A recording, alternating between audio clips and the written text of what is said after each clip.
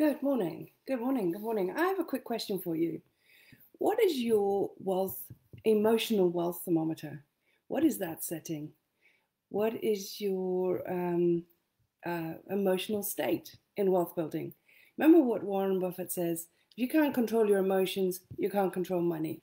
So it's rather important to know what that setting is, where you are on that scale. My name is Judy V, and I work with entrepreneurially minded people to become financially empowered so they can have the freedom that they deserve. And I'm really deeply passionate about being financially empowered because I really believe in if you're not financially empowered, you cannot be empowered in life. End of story. It's just a fact of life. Because you spend most of your time in every waking minute thinking about getting financially empowered. That's what occupies all your time, occupies all the space and time in your head and in your life. So it's only when you actually get to a level of financial empowerment and a level of financial security or resilience that you actually have freedom in life. Big difference between financial freedom and freedom that you get from having financial resilience. I think that's something that a lot of people confuse as well. A lot of people get that mixed up.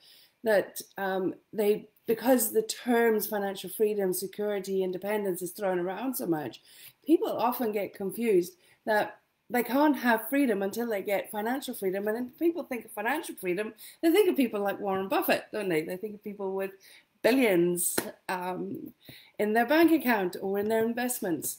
But it's not like that. You actually get freedom, right? When you get financial resilience, when you get financial security, that's when freedom actually comes. That freedom and what it looks like is that you are free to live life empowered in all areas of life. You are free to focus on the areas that are most important to you, not necessarily focus on exchanging time for money every single day, making sure that you've got enough every single month. See, that's the problem. When we're not financially resilient, when we're not financially empowered, and we're not free, we focus on having enough, getting by, surviving. That's the sort of language that we use. And that's why I ask you, what is your emotional wealth thermometer? Because how you are emotionally is going to determine how you are financially. There's a direct correlation. Okay, so if you feel emotion around your earning money, building wealth, what is your state? Do you feel there's lack? Do you feel there's scarcity? Do you feel it's hard? Do you feel it's a struggle? If that's what you're feeling, that's what you're going to be getting. And if you're feeling that you're going to be striving for just enough, and that is what you will get, that's a low emotional wealth thermometer. And it's important to understand where it is important to understand that the freedom you seek is, number one, easier and quicker to get to, and two, it's not what you think it is, right? It's not about having vast sums of money in the bank. That is not what gives you freedom. What will give you freedom comes from within. It starts from within, ends from within, right? Start focusing on what it is you would love to be, do, and have in life. Focus on what gives you fulfillment. Focus on what gives you emotional fulfillment and emotional enrichment. Focus on that, and you will start you'll start growing your emotional wealth thermometer to a point where you become more expansive, more inspired. And that's when you then start creating opportunities for yourself and start looking at ways in which you can create physical wealth effortlessly that will not lead to it just being enough, not lead to it being a struggle. Because again, if it's a struggle, that is a low wealth thermometer emotional state. If it's a struggle, you're struggling with whatever it might be, struggling with inspiration, struggling with motivation, struggling with the day-to-day chores of getting by. When you're struggling, when life is a struggle, that's a low wealth thermometer state to be in, and that is what you're going to be getting more of. So if you would love to look and see how you can have freedom in your life, look at where you can spend most of your life or be in life more inspired and more have more clarity on what the vision is that you would love to create in your life. Focus on that, right? And one of the ways in which you can, one of the important tricks, I suppose, the best way to say it, one of the important tricks to actually ensuring you can sustain that is having an extended time horizon. Don't think about the now, right? Think about the time horizon. So get really clear and get incredible clarity on what it is you would love to create in your life and in what time. Like, for example, here we are, 1st of July, right? Boy, oh boy, it's been one hell of a year, okay? We've been in, I don't know, I think it's now 100 days in the UK. We've been sort of locked down. It looks like, touch wood, it looks like it's coming to an end. And we are halfway through the year. Okay, this is a great day. This is a great day. This is a great month to now see, well, okay, if you've been struggling with a low emotional wealth thermometer for this year, and listen, I can't blame you. I mean, it's been a really challenging time, right? It's brought up a lot of things for a lot of people. But if there's been a real struggle, now is the time to look and see what you can create between now and the end of the year. Shift your state emotionally, shift your emotional state. Okay, put yourself into an expansive state. What is it that truly inspires you? Spend some time over the next couple of days in that place. What is it? Does it walk by the river, a walk in the woods, a walk in the park? What is it? Is it like being with animals? What is it? Get into a really inspired state and start and look at what it is you would love to create by the end of this year. Because 6 months, you can create incredible shifts. Things can change dramatically in 6 months. And the more you are inspired, the more you have something to focus on, the more clear it is. Right? The more clear it is. The problem is not lack of vision. The problem for most people, a lot of people, is lack of clarity of vision. So what is it you would love to create? Know that you have created it on the 31st of December 2020. Having learned and been through everything you've been through up until now, what is it you would love to create now? Focus on that. Get crystal clear on that. Get super clear. I mean high definition clarity on that. Okay. Then what you do is you start reverse engineering it. Break it down, whatever it is you want to achieve. Make sure it's high in your values. It's something that is very meaningful for you. Because the thing is, wealth doesn't come from the just pursuit of money. Wealth comes from a state of being. That state of being comes from living congruently with your values, your purpose, having clarity of what it is you would love to be, do, and have in your life. So just for now, let's look at the 6 months. Let's look at the end of this year. What is it you would love to create? Can you imagine sitting on the 31st of December, 2020, looking back on the 1st of July and looking at the journey that you've taken over the next 6 months and what you have created? Crystal clear, high definition clarity, 3D clarity. As high in your values, it will transform your life. It will make so much difference to your life. Can you imagine being that person, having that? That increases your emotional wealth thermometer. When your emotional wealth thermometer grows, your wealth grows, right? 100%. Your job may not change. Your business may not change in that time, but your approach to it will change. Your perceptions on that business or on that job will totally change because you will see it as on the way, not in the way. And you will be able to see how it is serving you in pursuit of what's most important to you. Everything shifts. Your state changes. you grow that emotional wealth thermometer. You become a more expansive version of yourself. You are like high on the levels of consciousness in that expansive, limitless state where you connect in with the universe. And when you connect in with the universe at that level, what you are doing is you are seeing opportunities that you could not see. Nothing's changed. Nothing may have changed except your state. And you've gone from that contracted, low emotional, low wealth thermometer state, where what you do is attract more of that contracted into you, where it's struggle, conflict, enough. Don't ever talk about enough. Never. I don't want an enough in your sphere of awareness. Because you know what the problem with enough is? Your leeway is so small to complete lack. I hope you understand that. Okay? Your leeway, if you're struggling, I mean, there's a lot of people going around saying, you are enough.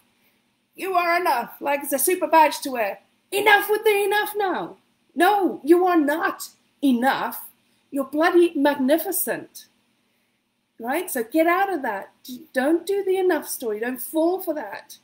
Because the problem with enough is just one little iota drop from that, you're no longer enough. You're in lack. Right? So when you're in that constricted, contracted state, you're going to get more of that. That locks us down. And you know what also that does? The moment you're in that contracted state, you're out of balance. You're in judgment. You're emotional. And the moment you're in that out of balance state, out of emotional state, you lose literally 90% or more of your potential.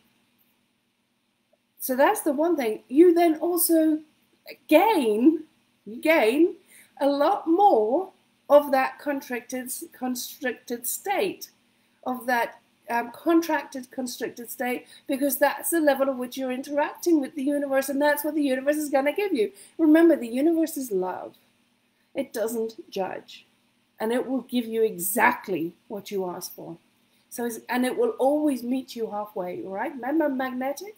We're all magnetic. The universe is magnetic. Everything is magnet. Two sides of the story. We live in a world of duality. Okay, so the universe will meet us in the exact same way that we are putting out, right? So you get out of that by getting extreme clarity, 3D, high definition clarity on what it is you would love to achieve by the end of this year. Crystal clear. You get really clear on what needs to be done day by day. You focus on that every single day. High priority actions every day towards that goal, whatever that is. Okay, and you will find everything starts to change. Everything.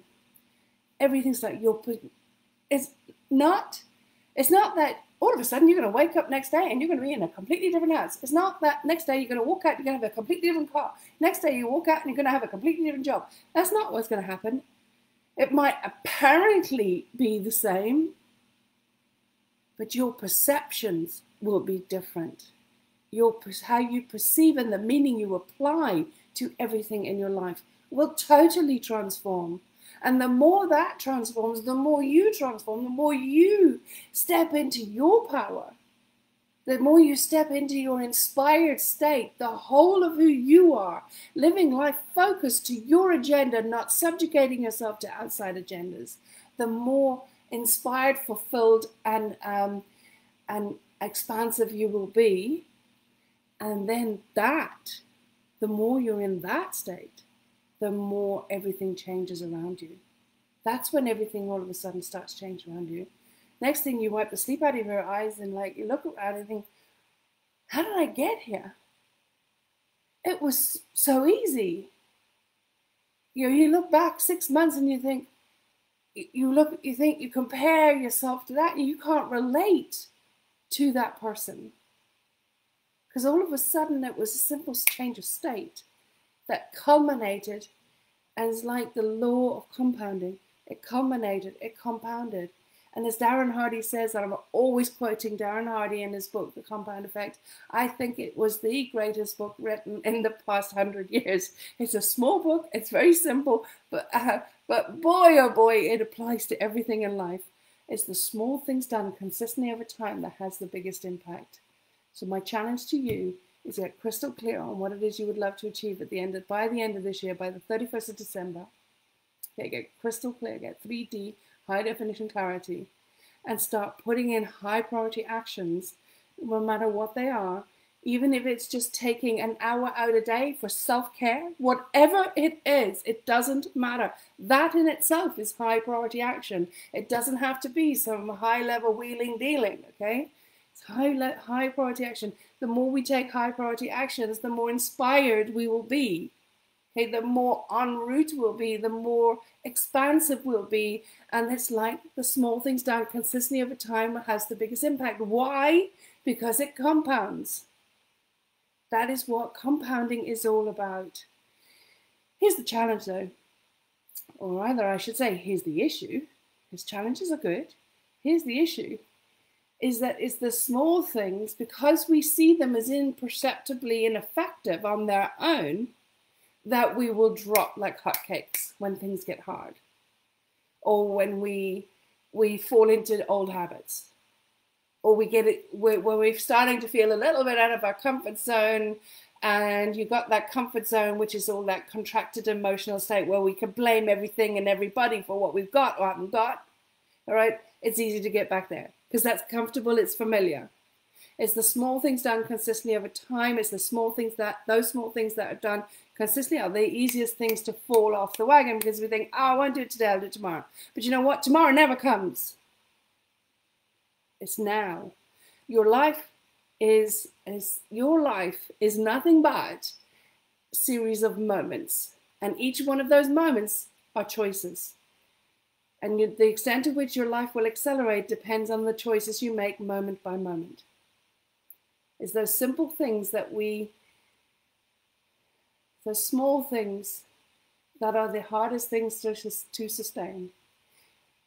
That is why it is so vital to have 3D clarity on your vision, because through those times when you're tempted to not do those small things, to not just step a little bit more out of your comfort zone, to not stretch yourself just a little bit, because for initially going from that contracted state, that frustrated state, from the enough state into an expansive state, that transition can be itchy scratchy, can be uncomfortable, because it feels like hard work, until it's not, until it's a way of life.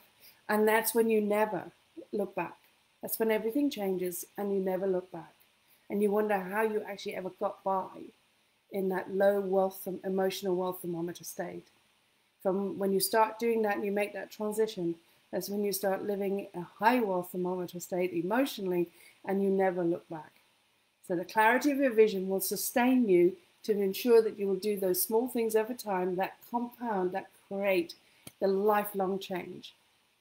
Okay, so what is it that you would love to create by the 31st of December, 2020? Get really clear on that.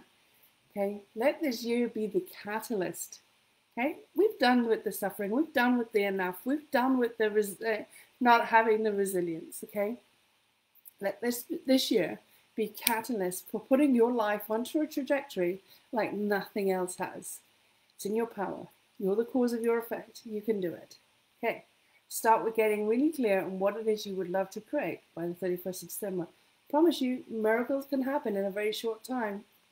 You can create them. We are miracles. All right, guys, take care, and I will chat to you soon. And if you are not in the Wealth Breakthrough Program Facebook group, come and join, because we will dive deeper on this on Friday at 10 o'clock.